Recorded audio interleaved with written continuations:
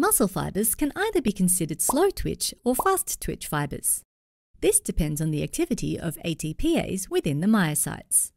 So as the name suggests, slow-twitch fibers have a low myosin ATPase activity, while fast-twitch fibers have a high myosin ATPase activity. Remember, ATPase quantity and activity correlates positively with contraction speed.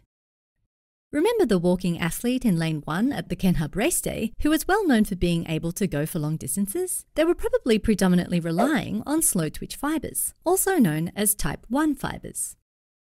In slow-twitch fibers, ATP, the energy currency of our muscles, is produced from aerobic metabolism via oxidative phosphorylation. These fibers have an abundant amount of mitochondria, the powerhouse of the cell, which turns out ATP. Therefore, they are capable of sustained contractions over an extended period without being easily fatigued due to the large amounts of ATP they can produce.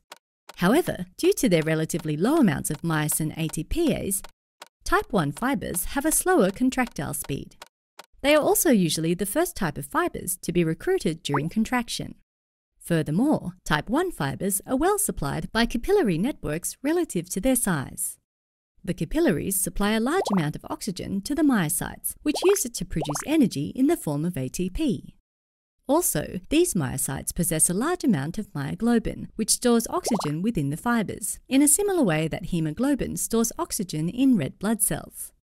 All that myoglobin gives these fiber types a reddish color in fresh specimens. Type 1 fibers also have a small diameter, which doesn't make them ideal for generating high levels of tension. If you found this quick anatomy or physiology video helpful, you'll enjoy our video tutorials even more. Click on the button and you'll see what I mean.